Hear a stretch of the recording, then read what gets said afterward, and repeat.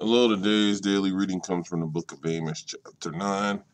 As always stated prior to reading, get to a church that has Bible study or Sunday school where the word can be broken down and shared for an easy understanding. Also, get you a Bible that you can read. There are numerous versions from King James and NIV. Get you some friends that you can break bread with and have church with one another.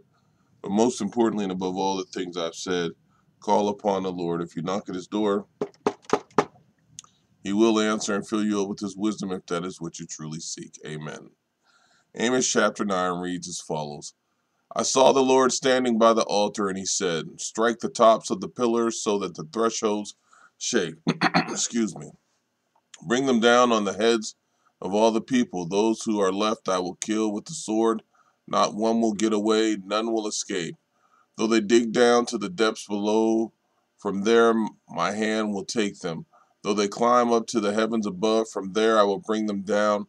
Though they hide themselves on top of Carmel, there I will hunt them down and seize them. Though they hide from my eyes at the bottom of the sea, there I will command the serpent to bite them.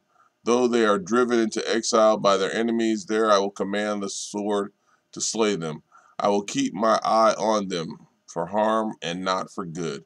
The Lord Almighty, he touches the earth and it melts, and all who live in it mourn.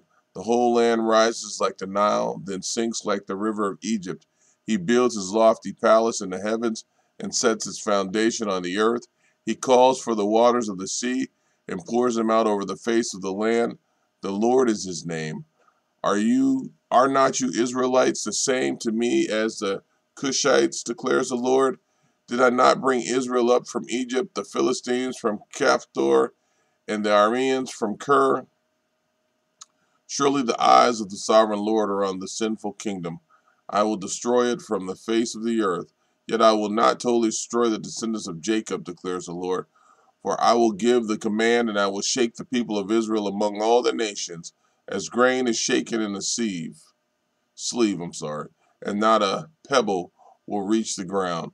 All the sinners among my people will die by the sword. All those who say disaster will not overtake or meet us. In that day I will restore David's fallen shelter.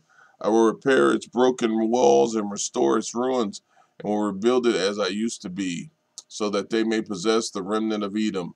And all the nations that bear my name, declares the Lord, who will do these things. The days are coming, declares the Lord, when the reaper will be overtaken by the plowman and the planter by the one treading grapes. New wine will drip from the mountains and flow from all the hills, and I will bring my people Israel back from exile.